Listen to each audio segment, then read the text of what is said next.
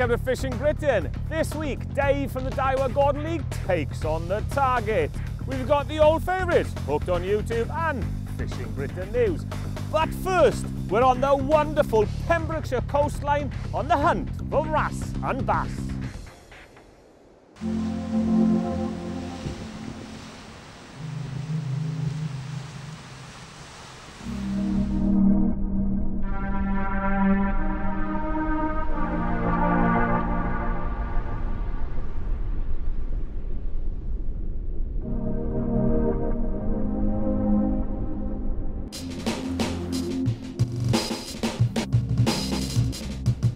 There are many expert fishing guides all over the country, and it's a great way of learning a new style of fishing and improving your techniques.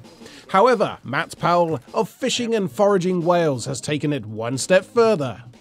Welsh Bass Guide really is a package of everything I love. Really good food, really good fishing on this day. I incorporate, wild ingredients from the area I live and work in.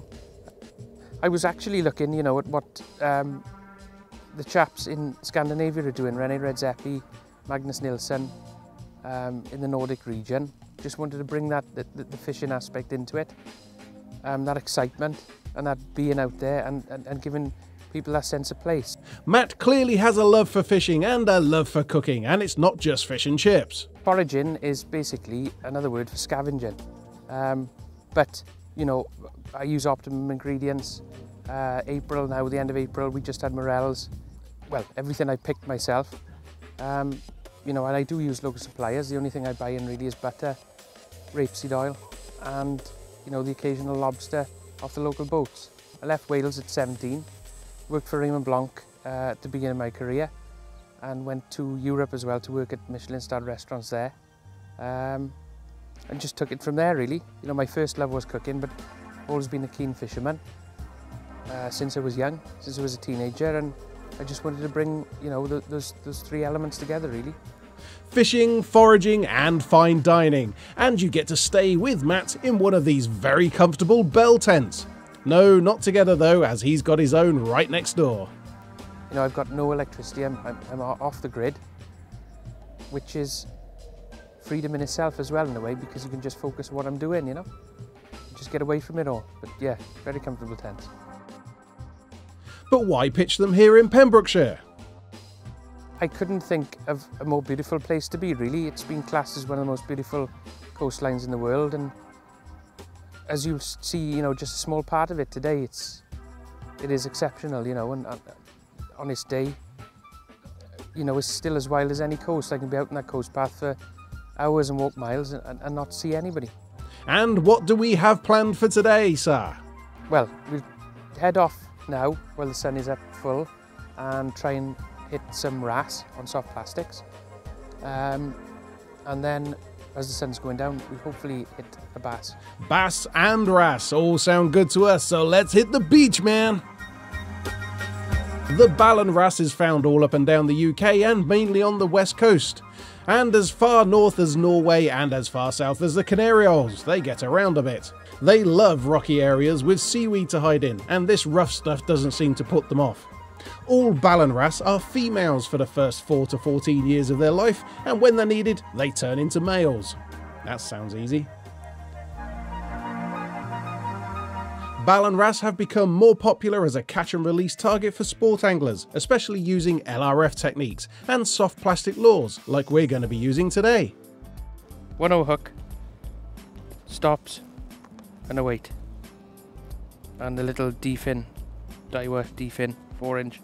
So you got a little stop, and it goes through that little loop there. Pull the stop onto the line. There we are. Some people don't use it, but I like to keep everything neat and tidy.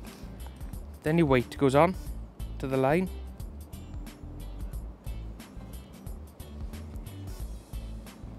Then you want to hook your little shad there onto your 1/0 hook. So what you want to do is come through the tip of the bait, just so you're nicking it through. Come through that gap at the bottom. Bring it all the way down till you come to the bend in the hook. Twist the hook So it comes through. Just sitting neatly there. And you line the bend of the hook there up to where you want it to come through. So you're looking at under there.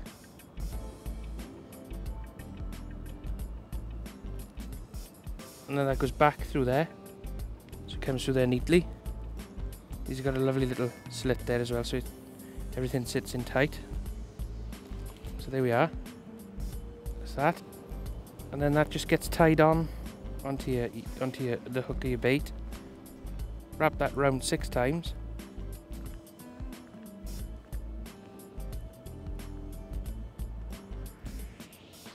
Make a nice little loop in the line. And then go back through with that tag end through there 6 times.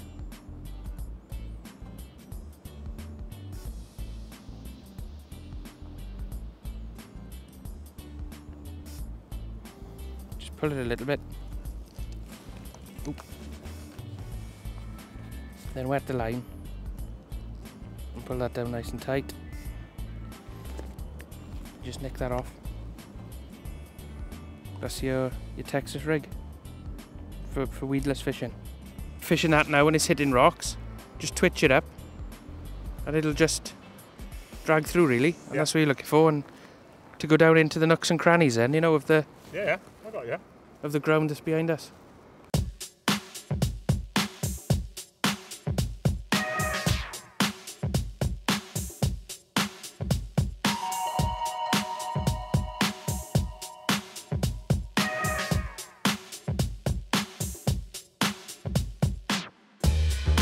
So, is fishing with soft lures the preferred method for wrasse?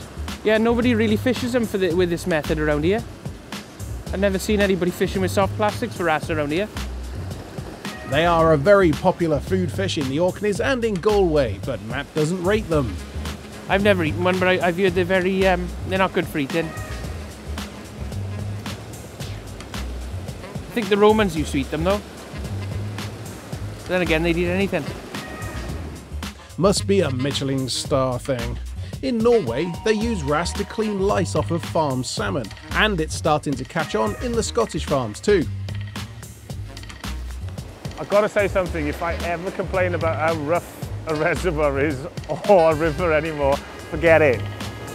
I will say one thing, it really makes you feel alive. Now you wouldn't have seen this, but I was the other side over there and the waves are coming in there, but I actually got soaked from the land because it went in, came back and soaked me. So I can see why Matthew says you need a guide, because coming down here is treacherous, and the one thing is they know the right way to come down. They also know the tides, and that's when a lot of anglers get caught out. So don't go out on your own for the first time. Go with an expert, someone that knows what he's doing. And you know what? I'd like to see what a wrasse looks like to start with. It would be nice. But the great thing with this braid, and the weedless way he's actually set it up, I can feel that weight just tapping all the way down. And another trick that Matthew told me is to check it in there, leave it slack, a little bit of slack, and just let the waves, the current, just fish the lure for you. So rather than you working it in, just let the current do it all. But I get excited every time it gets sort of, oh, it stopped, and I'm thinking it's a fish. No, it's a rock. So you just give it a little tweak, and then it drops down, and then just leave it, and then tweak it again.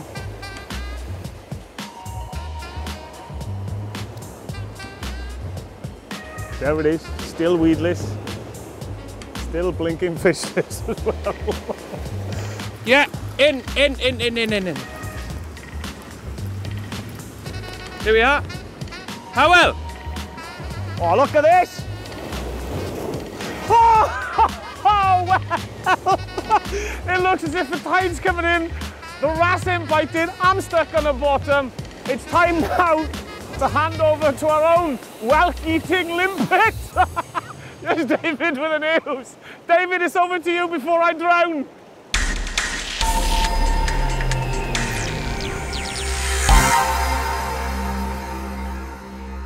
This is Fishing Britain news.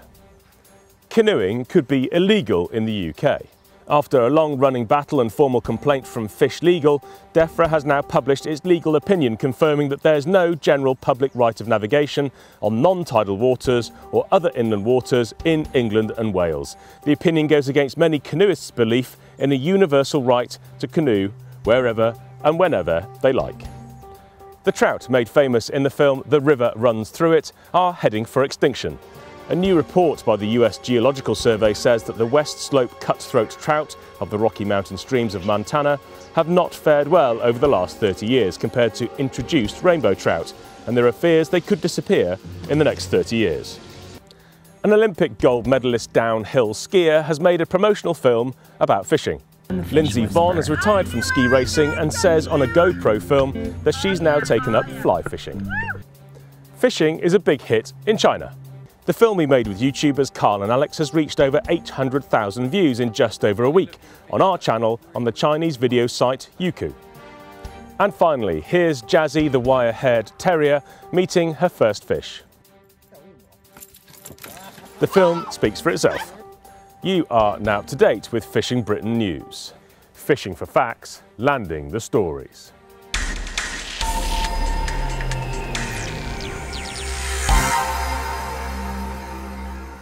Thank you, David. While we dry off and relocate to hunt for some bass, it's time for Dave from the Daiwa Gordon League to take on the target. It's another Fishing Britain Target Challenge, and this week we have this guy. I'm Dave Mickelwright and I'm here to take the challenge. Yes, he is. And as a quick recap, he has to throw a beanbag into the centre, cup one in, throw a plug, and also get some fluff in off of a fly rod. He's already killed the camera with his first and second shot, and he's trying to throw those beanbags into the centre. Now, oh, I'm going to be tough on that one. That was not quite in, but that one, smack in the centre. All he's got to do now is use the long wobbly pole and get it in the middle. This man is a professional pole user, so this should be the easiest thing in the world. He does this 100 times a day, and he's done the same mistake as everyone else. He got one thingy. I think he means a roller, but that's okay. We're on a budget here at Fishing Britain, and only one roller. You should be able to do that. You're a pro. Come on, let's get that last one in. Right, so this one is going out. Like I said before, it's actually quite difficult to judge that distance, but he's done this a million times before, and the second time is no problem whatsoever. He's got to ship that pole back nice and quickly now. And now he's got to grab that spinning rod from his left side. He's got to try and get this. Now this is similar to throwing a plug or even maybe a waggler when you're waggler fishing, so he should be pretty good at this one, I would have thought. And he's had one go and he's gone over the top of the target. Comes a second shot. Oh, he's done the same. He's up on the left-hand side of it. Come on, Dave, you can get this in. Concentrate. Pretend there's a big shoal of bream there. Boom, and we're in. Excellent. That's the plug done. Remember, you've got to reel it all the way back in. And now he's got to pick up that fly rod. Now he's just being attacked by our pole, trying to get its revenge. So comes the fly rod. Can he chuck the fluff? And now he does do a little bit of fly fishing, as he said to me before. He's already got it set at the right distance, but you can hear he's pulling off plenty of line off of the reel. Now, is that a mistake, or is that going to help him? He's got a little bit of a wind on the side there. Actually, the wind's coming into his face a little bit, and he's got to try and get that rod low down as he lets that line go. He's pulling even more line off, and that's just reaching further and further. Okay, yeah, he's got... So. Oh, no, that wasn't quite in. He went over the back. Too much line, Dave. Bring it back. And he's taking his time. He's got a good action there. He's coming... Oh, I think he's going forward a bit too quick. It's almost in. Those last few casts, come on, you can be able to do this now. You got your... It is in! Good man. How did that go, Dave? Very average, if I'm honest. Yeah, I got screwed up with the pole, which really ought to have been the easiest thing.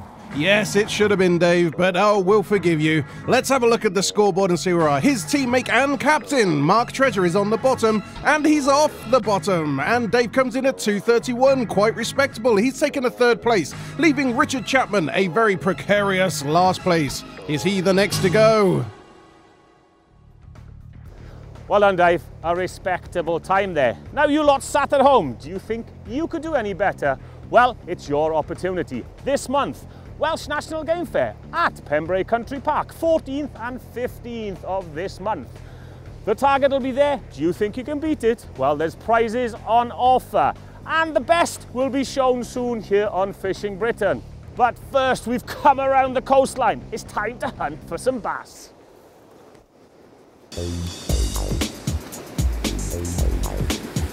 Now, we like walking, but why have we walked 2 miles to get from those rocks over there to these rocks over here?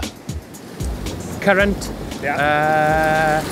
water depth really, shallower water, and just, you know, general ground, like, you know, the shallow ground, mixture of rocks, weed, where bigger fish will hide out. See this white water now? Yeah. I call that the chaos. Right. Where everything's being smashed about. Got you. And so that's what all the sand will be smashed about. Yeah. Yeah. Okay. That's it. And you know, it's also the adrenaline thing. When you get a fish in this, right, you know it's going to be a decent size. So normally, would you find the smaller bass in here as well? Like you do, yeah. you do, but the big boys come out. Yeah, the big girls. They're normally females if they go in. Okay, right. Same as pike then. So, yeah. All right. Just feeling, you know, the terrain and the ground underneath the lure, really, and you're just feeling it coming through the weed, and you expect it to come off there now and drop down, because the bass will come in here, underneath and hide, you know, because especially the bigger ones, they're lazy. Right. You know, they don't want to exert too much energy. So what do they hide and then ambush the sand eels as they come? That's right. Right, I've got you. Yeah. So you could catch them under your feet? Or oh God, I've anywhere. taken 8-9 pounders right under my feet. Yeah. And you know, when that happens, it's something else. Well, I think maybe we should have stayed on those rocks over there.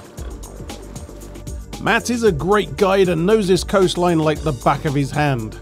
And his food looks stunning, but we haven't caught any tea tonight, so that's us going hungry. If you would like to know more about spending some time fishing, foraging and fine dining, then contact Matt at fishandforagingwales.co.uk. Now, I wonder if the luckiest angler in the world has caught anything. Well, I haven't caught a bass yet. So let's see what you guys have been catching this week. Here's Hooked on YouTube.